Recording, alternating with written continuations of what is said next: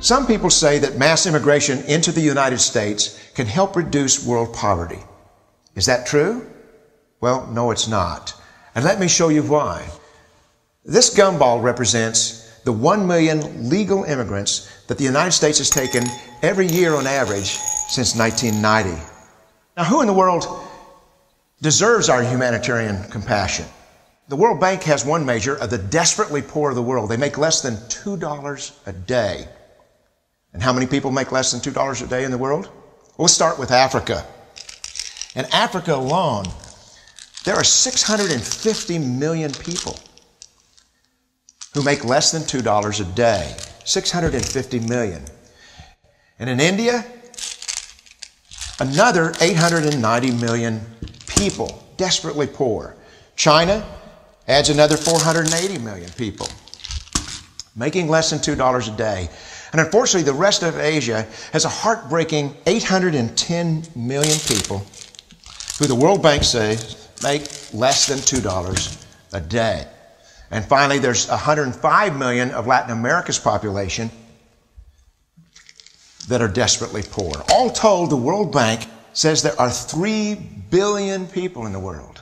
3 billion people who are desperately poor, making less than $2 a day. That's 3,000 gumballs.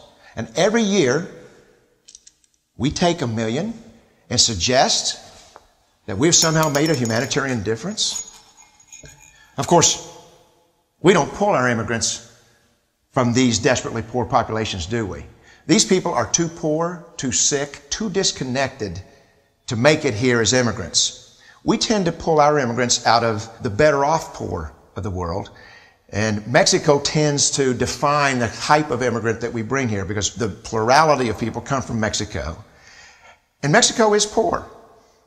How many people in the world live in countries that have average incomes lower than that of Mexico? And the World Bank tells us that that number is these 3 billion plus another 2.6 billion people.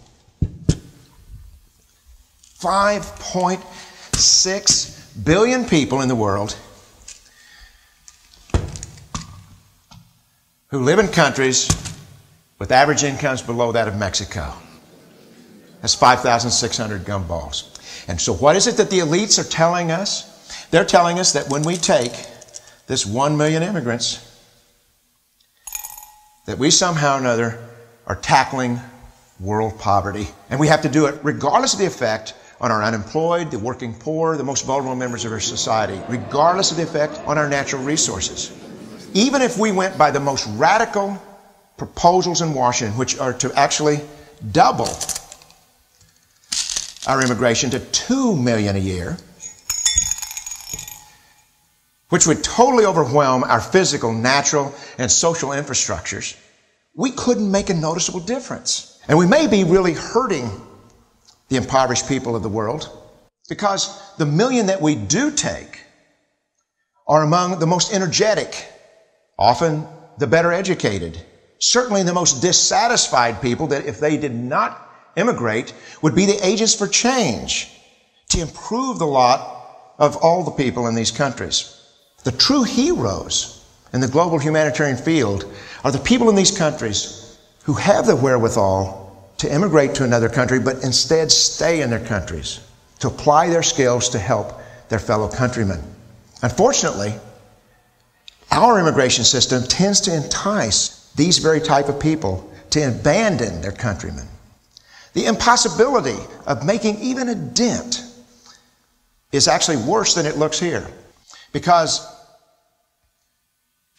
last year, when we took 1 million immigrants, these countries added, births over deaths, 80 million more people into the impoverished populations. And this year, Congress is bringing in 1 million legal immigrants. And this year, according to the United Nations, these countries are expected to add another 80 million people.